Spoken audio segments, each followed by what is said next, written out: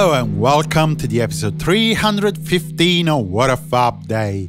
I am your host, Simon Mas. Today we'll see why Paul McCartney decided to change instrument the first time, how Rubber Soul was completed, and how George Harrison did with his first production job. On the 11th of November 1956, 14-year-old Paul McCartney watched Lonnie Donegan live at the Liverpool Empire. Caught by the skiffle craze, Paul decided to quit learning trumpet to switch to guitar. Shortly after the concert, he traded the trumpet his father gave him for his 14th birthday with an acoustic guitar, after asking permission to his father. 4 years later, in 1960, Paul was engaged with the other four Beatles, Pete bass and drums, George Harrison and John Lennon sharing with him guitar playing and singing duties, and Stu Sutcliffe on bass, on the stage of the Kaiserkeller in Hamburg, West Germany, for their ongoing residency in town. In 1961, the Beatles had become a quartet, with Paul McCartney changing again instrument and switching to bass to substitute Stuart Sutcliffe. On this date, they were busy with an evening at the Aintree Institute in Liverpool for another event organized by Brian Kelly. After the performance, though, the lads headed to the Liverpool Jazz Society to celebrate the success of Operation Big Beat. See episode 314 for more information. The party was organized by Sam Leach, the promoter of the Big Beat event. Another Hamburg residency in 1962, with the Beatles now featuring their definitive lineup, with Ringo Starr on drums.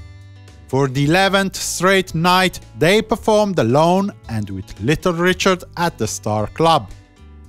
Before switching to the studio part of the episode, so to speak, let me remind you that if you want to do anything to help me producing more music-related content, you can check www.simonmas.com/support at the end of the episode.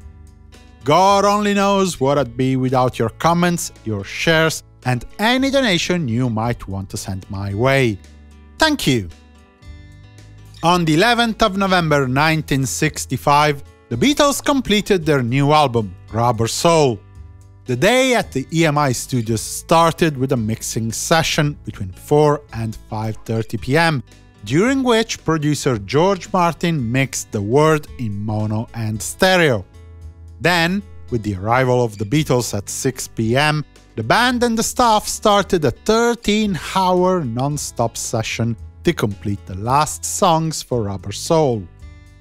The new album needed 3 more songs. John Lennon contributed with Girl, Paul McCartney with You Won't See Me, and Wait, a leftover from the Help album recording sessions, was literally pulled off the shelf and worked on from the point where the Fabs had left recording on the 17th of June 1965, as detailed in episode 168. One more song was touched upon before the end of the session.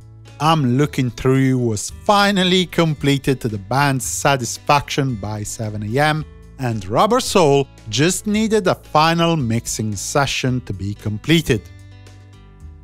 3 years down the line, in 1968, another round of sessions was completed. We're talking about the initial sessions for Jackie Lomax's Is This What You Want, produced by George Harrison for Apple Records. It was on this date that the 10th and final recording session for the album took place at the Sound Recorder Studios in Los Angeles, California. During this session, George met electronic musician Bernie Krause, who had come to the studio to record a new instrument on some of the songs of the album, the Moog 3 synthesizer. At the end of the session, Krause demonstrated the possibilities of the instrument to Harrison, who was intrigued by it and decided to bring home one Moog himself. Krause's demonstration was recorded and later edited down and released as No Time or Space in George's second solo album, Electronic Sound. Time to close shop today. Tomorrow we'll see how a nasty flu will force the Beatles to change their plans. For the moment, I wish you a good day and a fab continuation. Simon Mas, music you love.